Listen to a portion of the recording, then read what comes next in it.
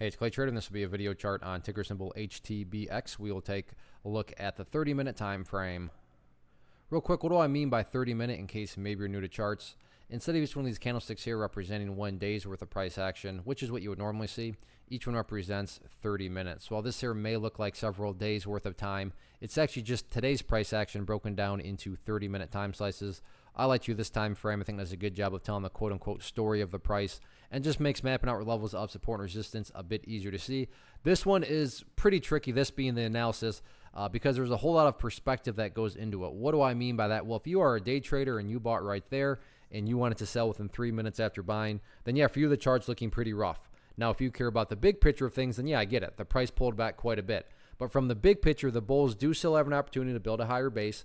And when you have higher bases being built over longer periods of time, that's how those long-term uptrends are constructed. So I'm going to be talking about things from a big picture perspective. So if I sound crazy calling something bullish, my guess is you just had a different strategy and outlook going into the trade. And to really illustrate this, I want to talk about what really stands out to me as the key level of support.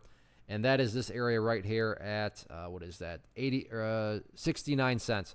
Why is 69 so important? Well, it all circles back to a foundational principle in charting, which states when levels of resistance are broken. So let's just first establish the fact that this was a very stubborn area of resistance for a while. Several occasions, the price tried to get above it, couldn't quite do it, but fast forwarded to this morning, and the price did get above it. So that resistance was broken, and going back to that rule, when levels of resistance are broken, you want to see them act as support, especially in this case. Why is that? Why does that matter? Well, let's just say the price actually goes on there, bounces around, and then heads back up. In this event, from the big picture perspective, what would you have? Well, you'd still have a set of lows here. Previous set of lows would be down here. You picture each of these as stair steps, and hey, the overall stair steps are still going in the upwards direction.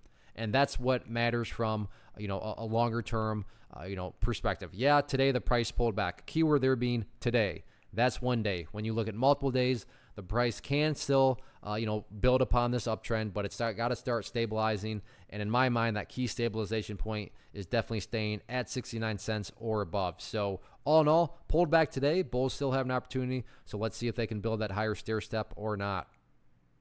One of the biggest questions I get is, hey Clay, how do you find the stocks that you trade? So what I've done is put together a free resource guide where I talk about the tools that I use to locate stocks that I find interesting and think may have potential. So if that sounds like something that could add value to you as a trader, then click on the image that is up on the screen right now and I will email you the guide. The guide itself is very short and to the point, and best part, it's completely free. Thanks for watching the video. Let me know if you have any questions.